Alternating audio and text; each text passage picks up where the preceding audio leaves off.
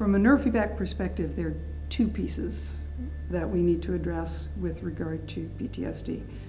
One is a physiological self-regulation issue, in that when you're traumatized, you go into hypervigilant mode, fight or flight mode, you're reactive, you're tense, you get angry easily, you can't sleep, all of that physiological high arousal state.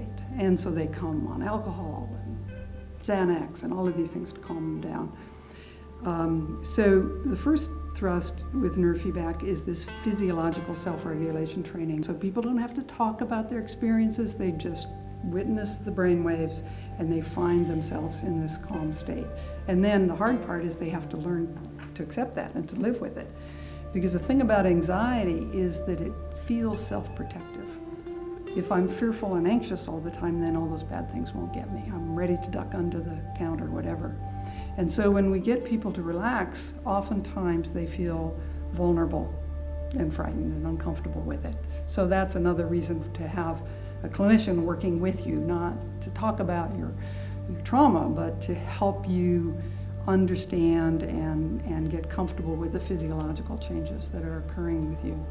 When it comes to that calming piece, mostly we're working on the right brain, because the right brain is our more primary awareness of how am I safe, do I have what I need, what's happening in the world, are there people I can connect with.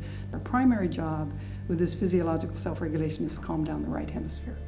And that goes toward, now I can sleep, now I'm not angry all the time, now I'm not getting upset and reactive.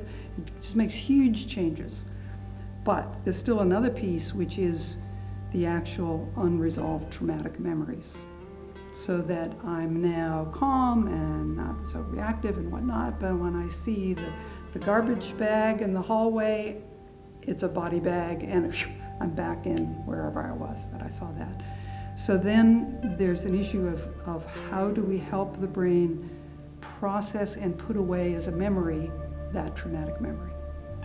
Instead of talking about it and bringing it out into the open, we do the other part of neurofeedback, which is alpha-theta training, which now transports the person to a very deep state, sort of between awake and asleep. And in that deep state, the conscious mind is sort of not unconscious, but is in a witness state. So it's like we are observing ourselves. No one's talking to you. This isn't psychotherapy. This is the brain allowing unresolved traumatic memories to surface internally, be seen, and be understood. Not conscious, the story understood, but, oh, I get it. And so we put these two pieces together, the physiological self-regulation and then the psychological resolution, and that does an enormous amount.